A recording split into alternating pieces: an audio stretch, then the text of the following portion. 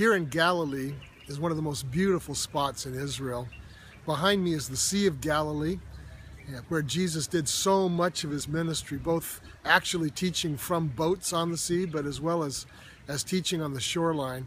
And then we happen to be standing on the place called the Church of the Beatitudes, which is over here to this side of me. And it's a beautiful Roman Catholic church, Roman Catholic garden.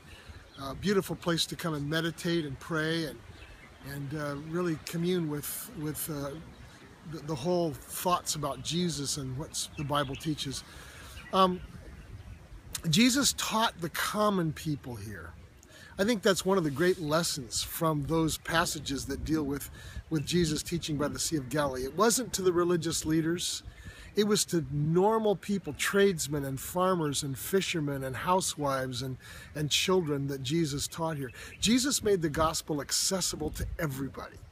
In contrast to many of the religious teachers of his day, in which really God was inaccessible and the rules were so stringent that most people just gave up even trying to please God, trying to fulfill what God wanted. Jesus made it possible to access God. And again, he brought it back to where it started with Abraham, and that's faith. It's just trusting what God says.